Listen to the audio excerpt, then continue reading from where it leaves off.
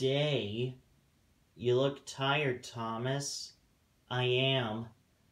I would admit I ain't as young as I used to be. Well, you can always go to the works and have yourself overhauled. I know I can be repaired physically, but sometimes I just wish I could just do nothing for a change. Well, you can always retire. Retire? You mean like withdrawn or scrapped?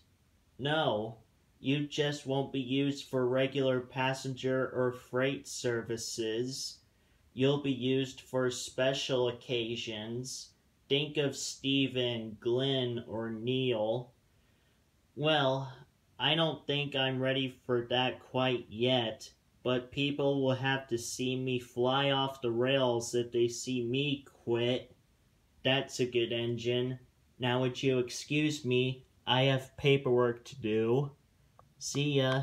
See ya.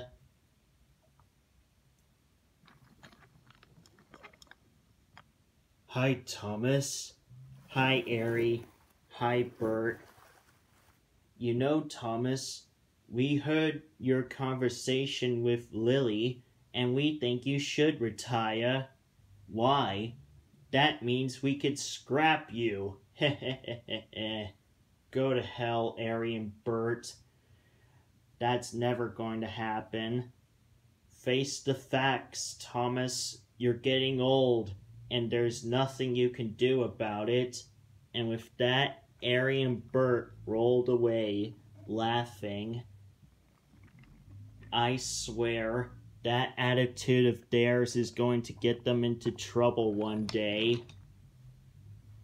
But what Thomas didn't know is that the trucks had overheard everything.